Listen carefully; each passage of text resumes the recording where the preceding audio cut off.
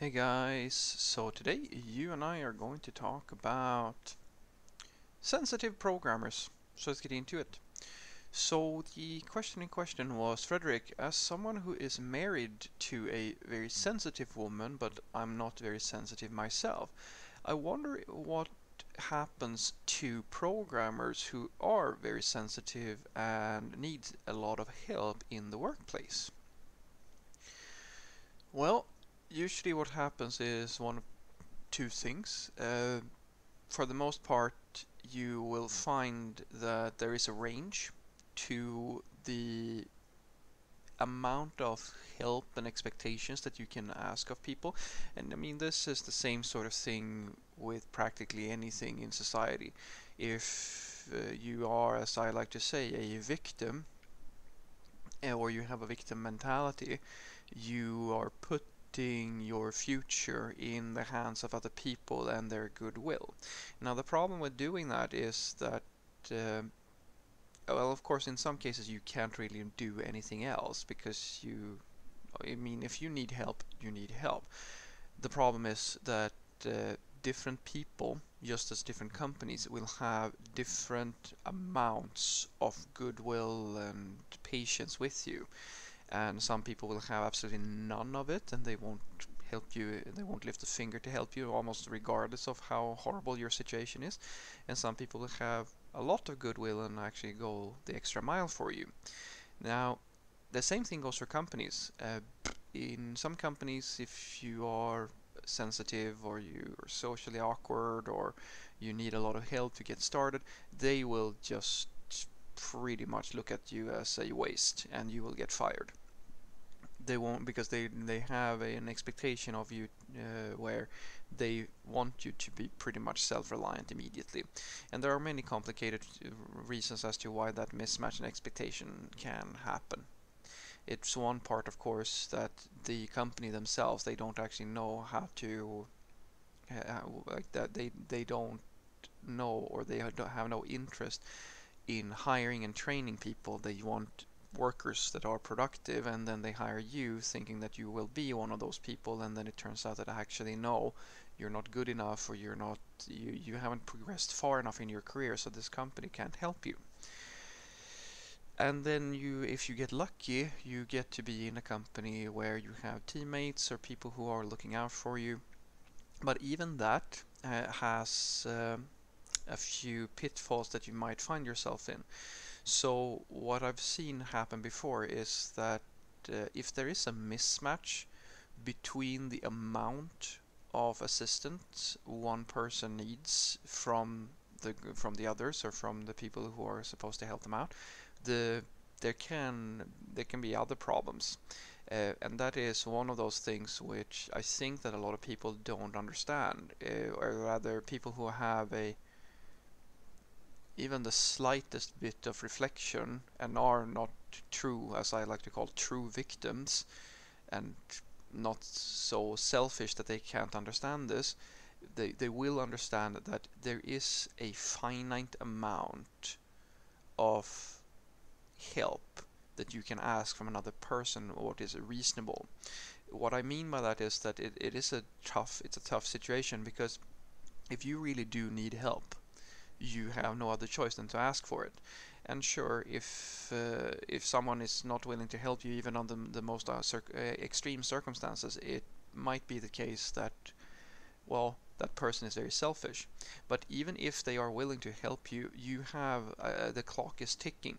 And what I mean by that the clock is ticking is that, as I was saying, every person, no matter what resource you were talking about, where if we're talking cognitive resources, it can be energy, empathy, hate, patience, goodwill, like whatever it is. I like to say that all of these things are as it's like a pool, and when you give away your goodwill or your patience or something like that, you're draining that pool, and you need some time to replenish it. Because if you're just as energy, if you keep on working out really, really hard, you're draining your energy reserves, and then you need to rest a little bit and eat and so forth to get them back up.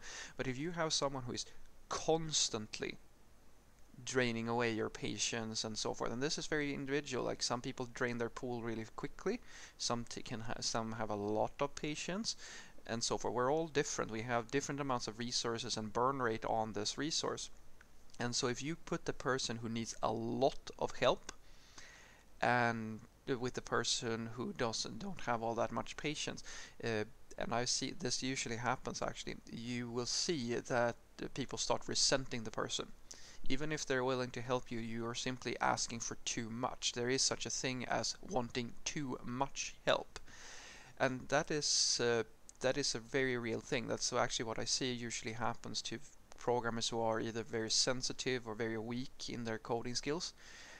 If they, it's extremely rare that uh, they that they find someone who is willing to just help them endlessly. I don't even think that there is. I don't consider. I was thinking that's a theoretical person. No matter who you are, there is a limit to how far you're willing to help another person until you start to want, as the person who's helping, you want to see them progress. That's kind of the thing. So if you are going through a rough patch, you should know that it is okay to, well, usually at the very least, it is okay to ask people for help. You mean not every single person is going to care about your problems, but the people who will care, they will come and they will guide you or they will help you out, and it doesn't matter if it's just programming. But there is a finite amount of time that you have that people will sympathize with you, and at some point, it can be days, it can be years, we don't really know. They will start going from thinking that that they will stop thinking feeling sorry for you, and they will start feeling that you are annoying.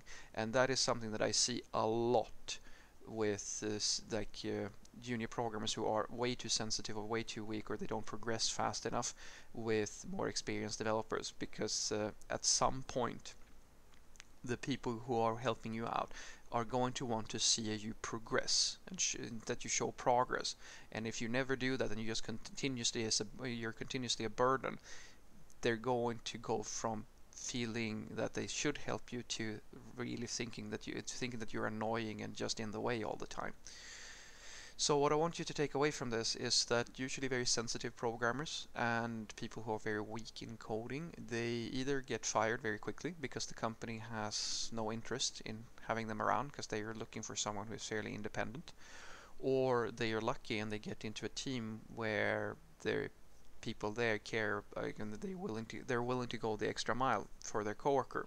And then, as I like to say, the clock starts ticking, because you will have, depending on group and depending who you talk to, you will only have so much time to show that you are learning from all the assistance that you are getting before people start getting annoyed with you. If you're coming every 5 minutes and asking for help with even like the smallest trivial things, I mean, technically it's not necessarily, it's not strictly just your fault, but the problem is that, as I said, for most people, patience and goodwill and so forth, it is a resource. And if you drain that resource all the time and then you never allow it to build back up because you can't be independent enough, people are going to start to resent you. And I've seen this happen many times where more experienced developers have come to me in confidence and said that, yeah, I mean, I'm so tired of helping this person out because like it's never enough. They just need it all the time, and it's really getting to me. So it is a fine balance to ask for just enough help so that you can progress and grow stronger yourself, and being so dependent on somebody or asking for it so much that it's actually starting to piss people off. Have a great day.